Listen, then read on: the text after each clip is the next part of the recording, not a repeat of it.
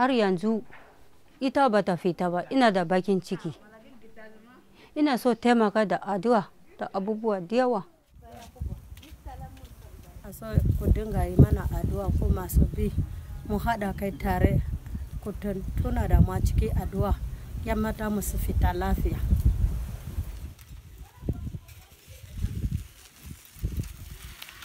I can say the condition we find ourselves is just in Dalima. We are still feeling very bitter because 112 girls are still in the hand of captors. I am the mother of Maimuna Usman, the one of the Chibok girl that was kidnapped. And now I'm more than happy. My daughter is alive, and now she's released, and now she's in school.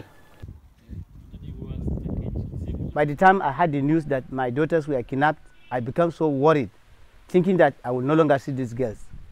They canceled us sometime, and I feel very comforted. I begin to surrender all things to God.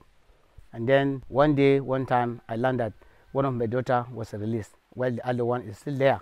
These parents of the girls that are yet to come, really, they are in typical conditions.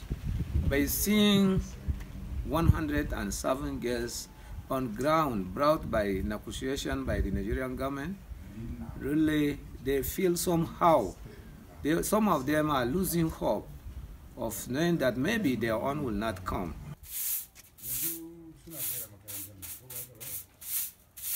Always I'm thinking of her. I always need her close to me, like other my daughters. But still, I have hope that one day, one time, I will see her.